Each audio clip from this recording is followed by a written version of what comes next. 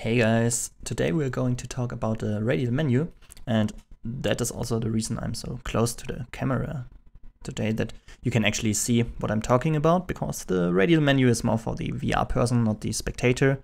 And I tried to flip it so you can actually better see it. Not sure if this is working correctly, but yeah, it's working fine. So here you can see the radial menu, and this one, I really love it. It's so cool to spawn items in game, or actually you can do anything with it. For example, spawn explosions, although but you can use it for whatever you want. So I have a lot of different examples. For example, I use it to teleport on different directions, and I've created a tutorial about that.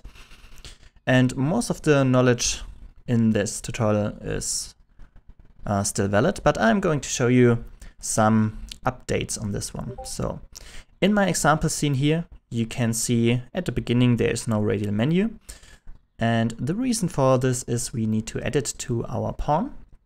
So this is also covered in our pawn tutorial, but let's go quickly through this. So the VR pawn is this one here. So I'm going to open this one up. And we have the component UI radial menu.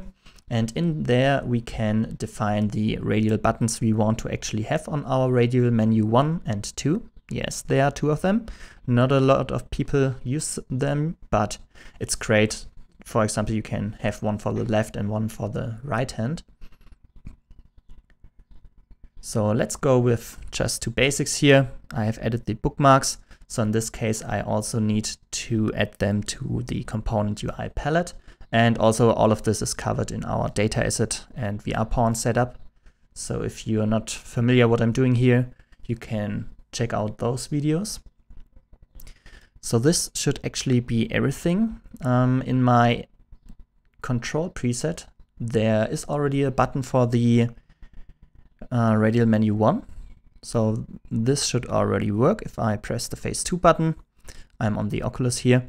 I'm also going to add the radial menu 2 to the thumbstick press, so I have both of them.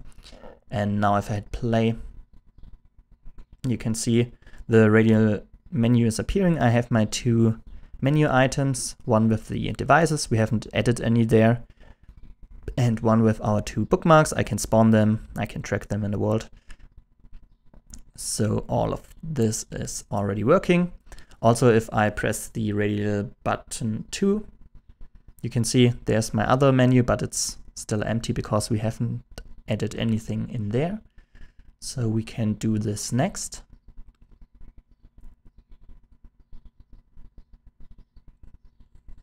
So let's go for the keyboard one. And now I can spawn the keyboard with my other radial menu. So not this one here, but this one here.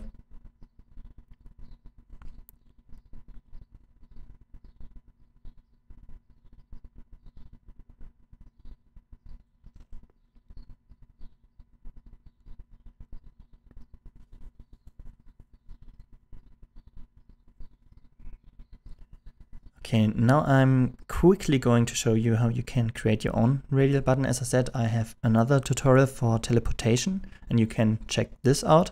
But for now, let's go with a new child actor here.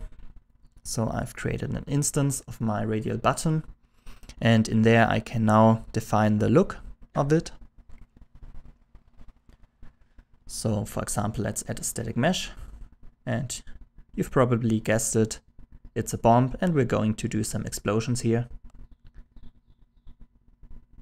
So let's scale this way down, because the radial button is actually quite small. And with the component select, I can define what should actually happen if the user selects this button. So yeah, you can really be creative. You can open maps, you can teleport the character, you can spawn objects or sounds, play movies, everything you want. So in this case, we're going to spawn a simple explosion at the location of the radial button, and we're going to add it to our radial menu 2. So now if I go ahead and hit play, I should now be able to see the bomb in the other menu. There it is. And if I select it, the explosion will be triggered. And all the other things like selection highlighting and that the things get bigger, or that I can select it with the laser, all of this is already working.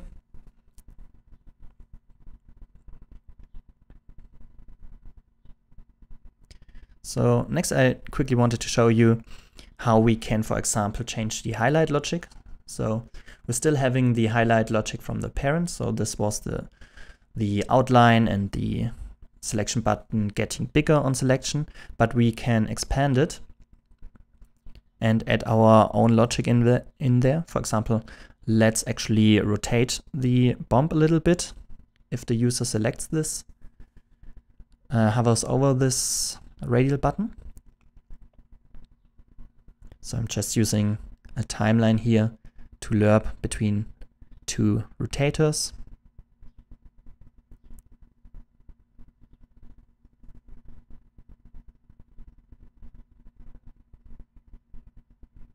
Let's quickly check which axis I'm going to use and what value. So just rotate it upwards.